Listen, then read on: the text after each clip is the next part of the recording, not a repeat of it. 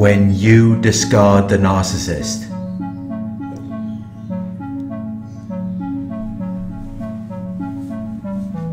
There are things that have happened that have made you want to discard the narcissist. You realize that nothing is going to change. The same things are going to keep happening again and again. You accept that if you do not take action in the situation, then nothing is going to change. And this is what makes you desire to discard the narcissist.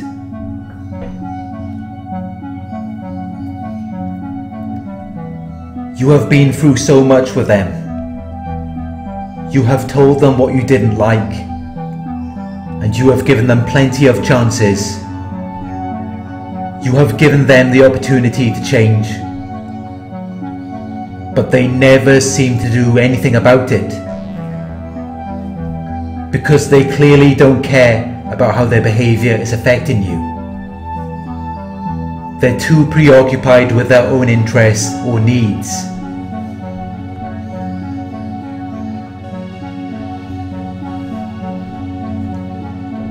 At some point, you decide to take the focus off of them, and you begin to decide what is best for you in this situation. You are sick of being exploited by the narcissist. You are sick of being treated unfairly. You realize that you have to do something about the situation that you are in. So you decide to discard the narcissist.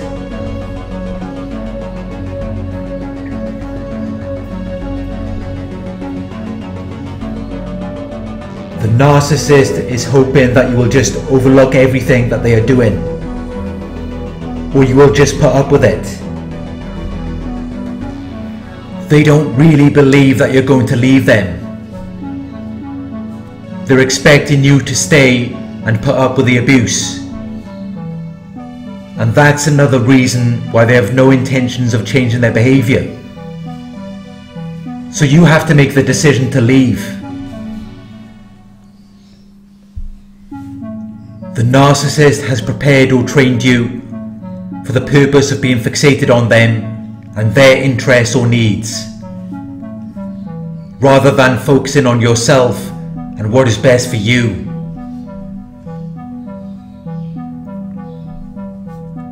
They have trained you to develop an obsessive attachment to them and what they're doing.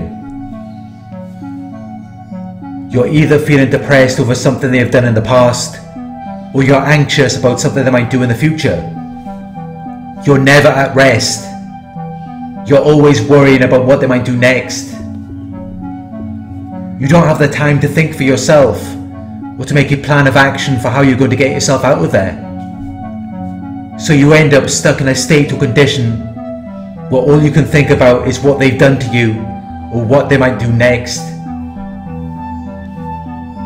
You remain in their controlled environment where they are able to dictate your moves.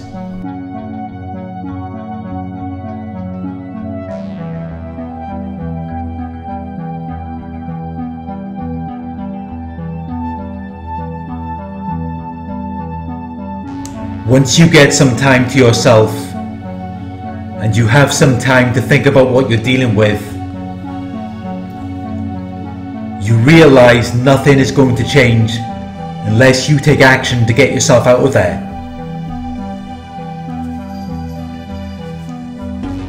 The narcissist observes your efforts to leave, and it's funny to them. They look at it in a condescending way, as though you're not really serious about it.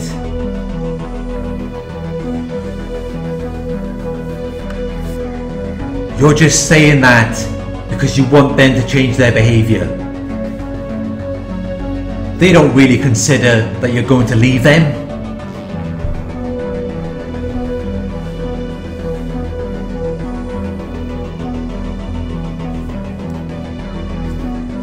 When you do leave, it is very upsetting and surprising to them. They begin to panic. They experience sudden, uncontrollable fear and anxiety.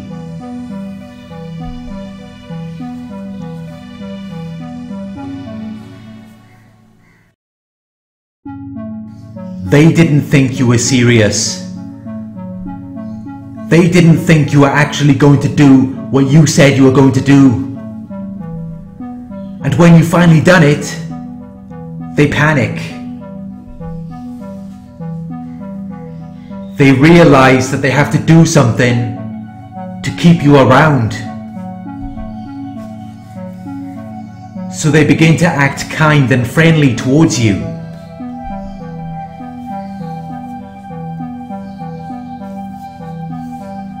They bring back the love bombing. They bring back the false character they used to lure you in at the beginning.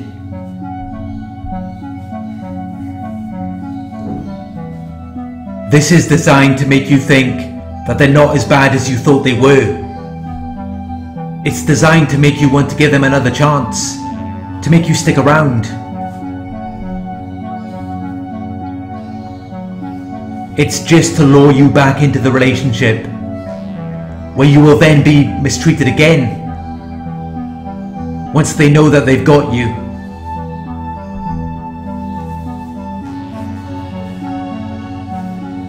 If you don't fall for their tactics of love bombing, and you continue to leave, they begin to panic. They get anxious and fearful. When you don't fall for their love bombing, they feel like you are rejecting their false self.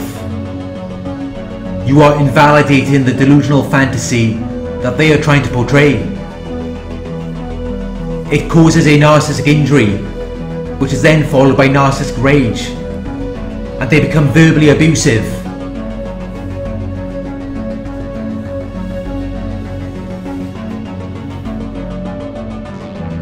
Now they want to hurt you. They will bring up things that you confided in them, things that you put into their care or protection, and they will then use them against you.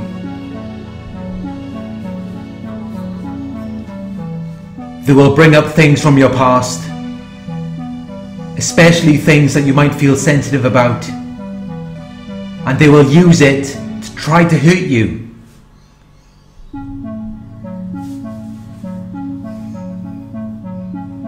When they feel like you're really serious about leaving, it hurts them.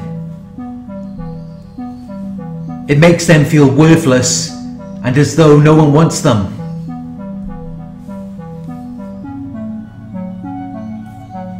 So now they're going to say or do whatever they think will hurt you the most. They're not going to acknowledge or try to treat their pain. They're going to throw it onto you and expect you to deal with it. And another thing that the verbal abuse is designed to do is that it is designed to make you want it to stop. It is designed to make you want the kind, friendly character to come back. And the only way that this is going to happen is if you change your mind and then decide to stay with them. If the insults aren't enough to make you stay, the narcissist will then begin to smear your name. They will make false and damaging statements about you to everyone. They will try to assassinate your character, and they hope that you will become aware of what they've done, so that you will then look at yourself and see the damage that you've caused. Because you tried to leave them.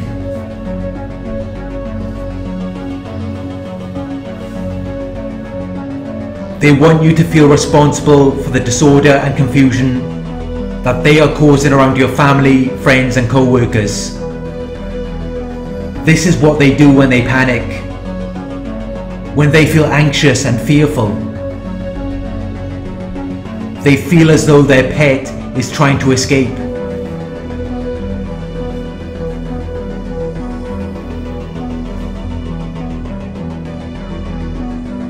And if you go no contact, and you make it difficult for them to contact you, they will work even harder on their smear campaign.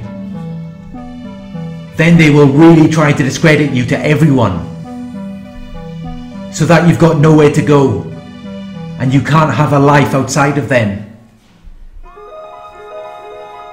They want everyone to see you in the exact same way as they do.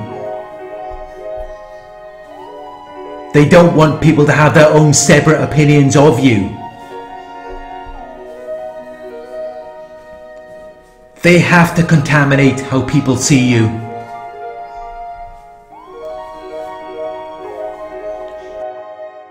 The way they see it is that if you're not going to share your life with them, you shouldn't have a life at all. And that is why they will do whatever they possibly can to ruin whatever is left of your life.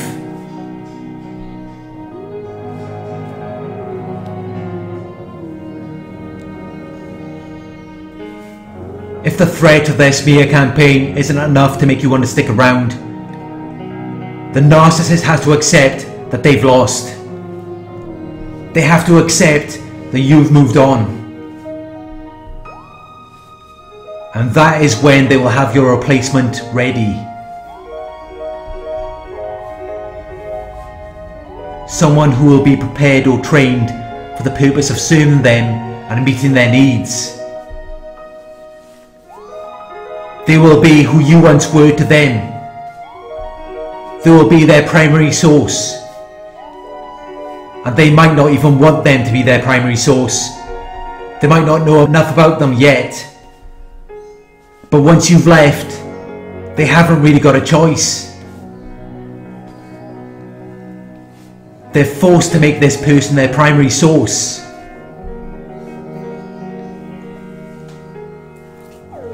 This is why the narcissist wants to be the one that discards you.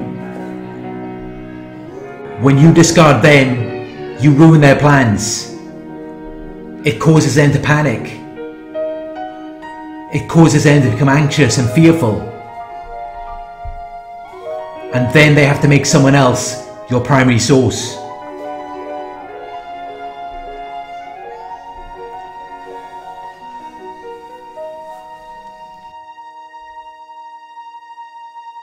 Once this new source has now replaced you, the narcissist will then triangulate you with them.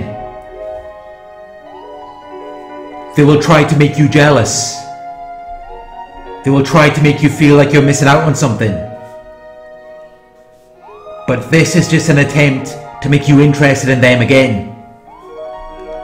They are trying to lure you back in.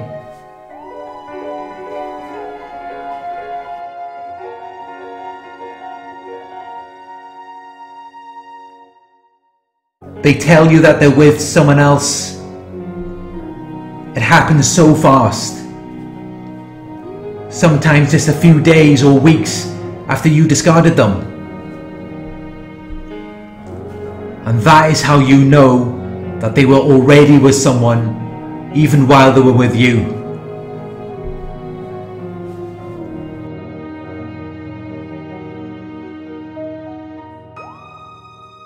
When the narcissist starts devaluing you, that is when they already have their eye on someone else.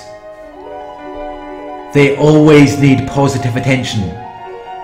They need to feel admired. They cannot be exclusive in a relationship where the person is not validating their false sense of grandiosity. If you're not going to validate their delusions and prop up their false self, they will find someone else who will.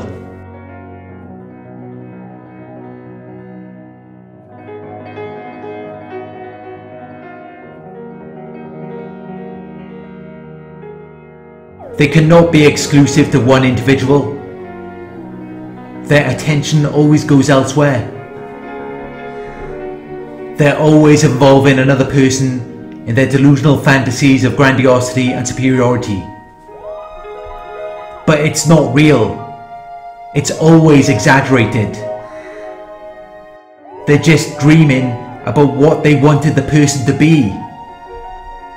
when really it's just someone that they picked out of desperation because they had no other options.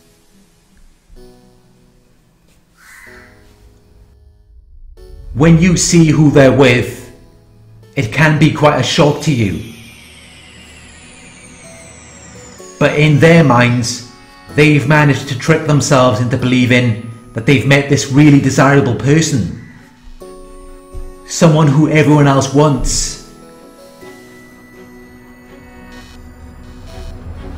But because you're not involved in their little fantasy bubble, you don't see it in the way that they do. And they don't really look at this person as someone who they really want to be with until they know for sure that you're not coming back.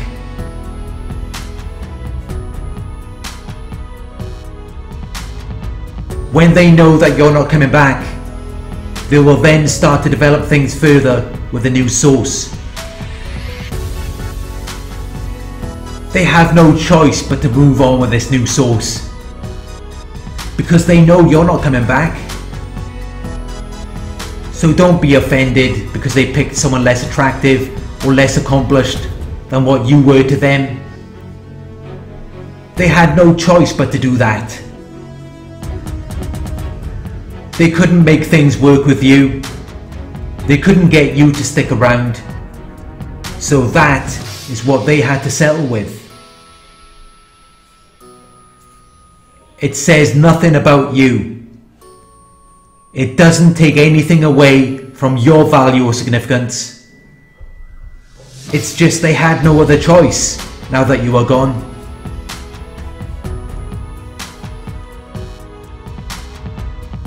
And this new source will go through the exact same process that you went through. They will experience the love bombing, the devaluation, and then the discard. And once again, when they begin to devalue the new source, they will then find another source to give them the positive attention and admiration that they need. A backup source, just in case the new source decides to leave them. Because they already know, from the moment they meet someone, that they are going to be left at some point. They would just rather be in control of it. They know that at some point it is going to end. They just want to be the ones that leave you.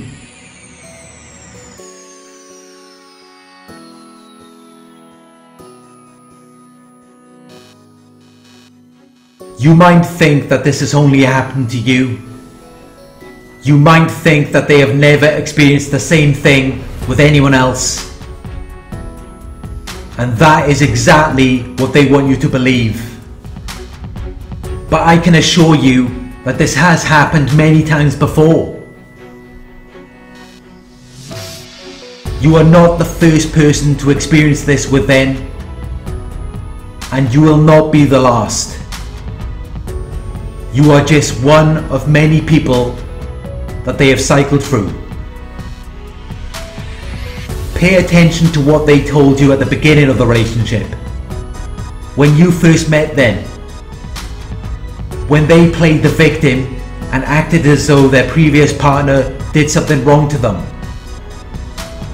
You might pick up on the signs that this has happened before, and that they have treated someone else in the exact same way as they treated you. Yet they played the victim and acted as though someone did wrong to them.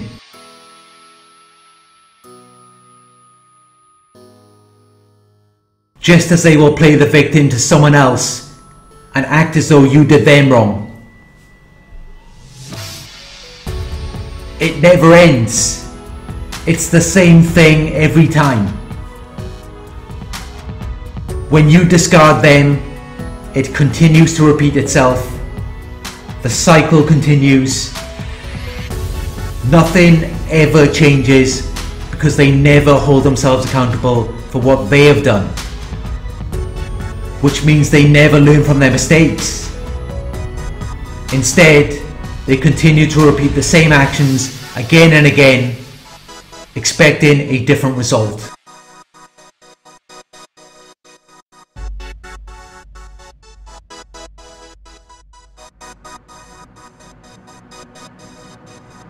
Thank you for watching. I hope this video resonated with you. Please like, comment, share and subscribe. Click the bell icon to receive notifications for my future videos. If you would like to donate, my PayPal link is in the video description. Coaching inquiries, you can email me at narcsurvivorcoaching@gmail.com. Thank you for watching, and I'll talk to you soon.